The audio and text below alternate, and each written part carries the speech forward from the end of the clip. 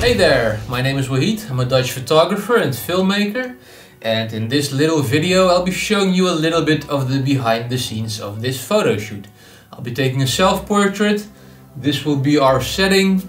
It's a little bit inspired on Outlander. Recently I've been watching that show, so it's a bit like 18th century, and yeah, I'm just pretty excited about all these items coming together. I bought this one recently online through the internet, 2 for 10 euros. They are oil lamps, so they still work fine, which is a nice deal, I think. This has been gifted by a friend. I bought the table online as a desk, just used online, and some other little knickknacks. Someone I know painted this backdrop for me. I'm just using a little bit of gaffer tape to tighten it up a little bit, because it started to curl a bit. And yeah, I thought I'd show you a little bit about the lighting situation, what I'm using and how I'm using it.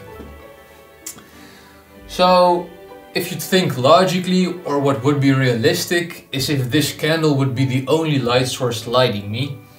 But you can imagine that it wouldn't be too flattering. It would look more like a horror story, I guess. And it's like shining from below, so that's not super nice. So instead I'm using a big 120 centimeter softbox. It's not super realistic, but that's not really the point.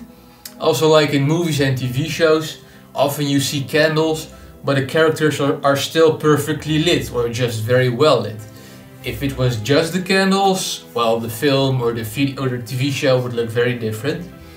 So yeah, we have a big light source lighting me, a Godox AD400 with a orange gel in front of it to mimic the candle light. And over here we have some extra fill, because the backdrop would get very dark. Well, especially in this corner it would get very dark if I wouldn't use it. It's on its lowest setting possible, so it's just a little bit of fill to like not have it pitch black. And over here we have a Godox AD200 with a blue gel in front of it. I experimented like with the blue gel and without.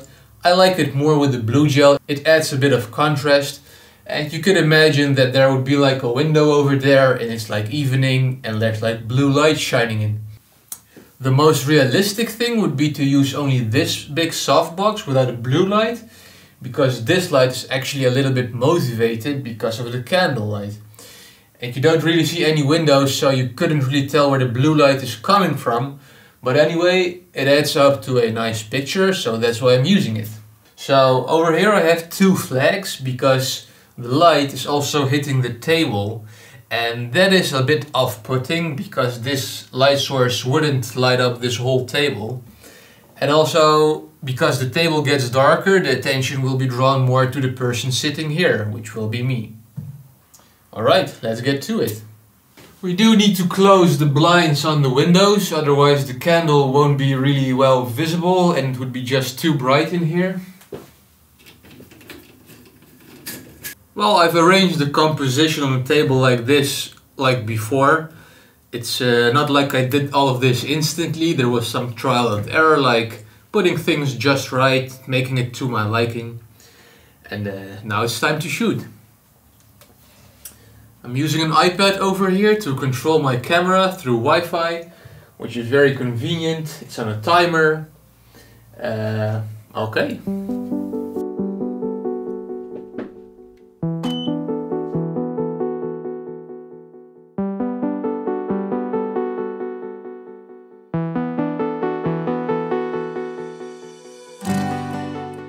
So at the moment of shooting, I thought that the shadows on the right side of my face were a bit too dark, and I thought I didn't like it. But now in hindsight, I do think that this actually looks pretty good. It's sort of more realistic, it looks more painterly. And yeah, maybe I'll someday come back to this shoot and do it with an actual model. Then I also have more flexibility and creativity. I can like move the camera around. But yeah. It was also like a learning thing for me, experimenting with lights. I'm adding just a little bit of bounce over here. It's a V-flat that I made myself. Yeah, let's see how that turns out.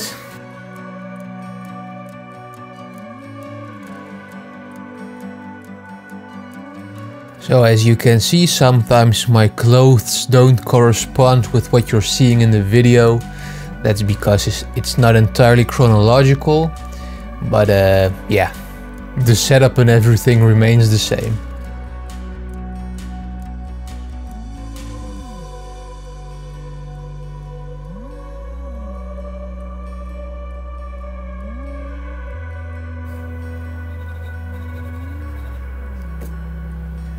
Yeah, that was quite fun. Excited to go edit the photos. Bye bye.